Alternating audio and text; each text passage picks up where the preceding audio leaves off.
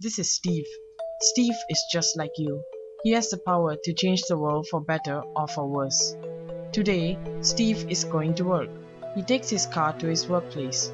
But wait, when he left his house, Steve forgot to turn off all the electrical appliances. But by doing this, he has carelessly wasted precious fossil fuels as they are burned for electrical energy.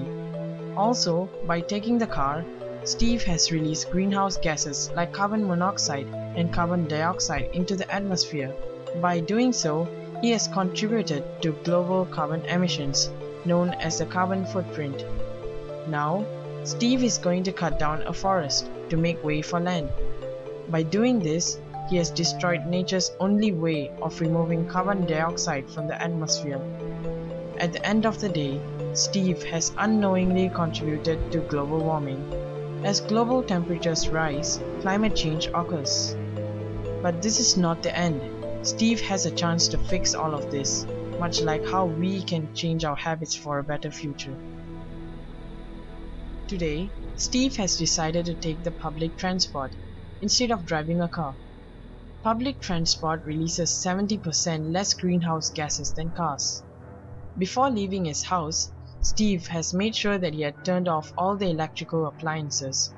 By doing so, he can save electricity and lesser fossil fuels are burned for energy. Steve has decided to participate in reforestation activities. With more trees, more carbon dioxide in the air can be absorbed. Whenever he can, Steve will reuse or recycle plastic bags and metal cans. Plastic and metal cans need thousands of years to decompose. By reusing or recycling them, demand can be reduced and thus, lesser plastic and metals need to be manufactured. Even though Steve's efforts are small, every small effort can go a long way.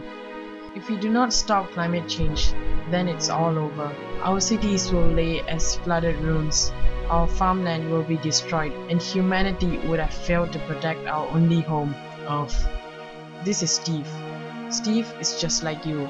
He has the power to change the world for better or for worse. Today, he has chosen to protect his home. What about you?